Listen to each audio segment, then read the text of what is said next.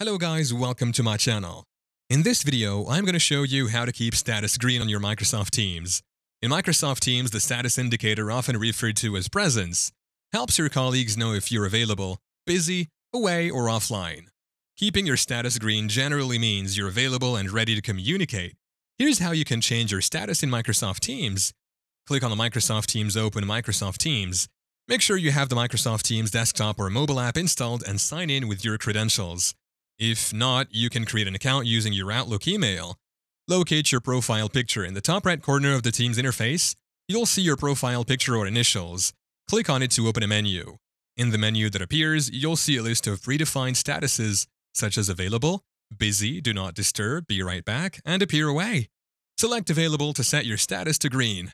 Microsoft Teams can automatically set your status based on your activity. To ensure that your status reflects your availability accurately, click on your profile picture or initials in the top right corner, and come here and select Settings. In the Settings menu, choose Privacy from the options on the left.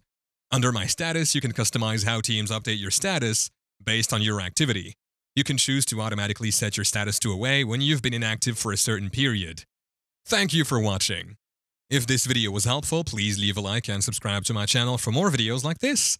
And click on that notification bell to never miss an update.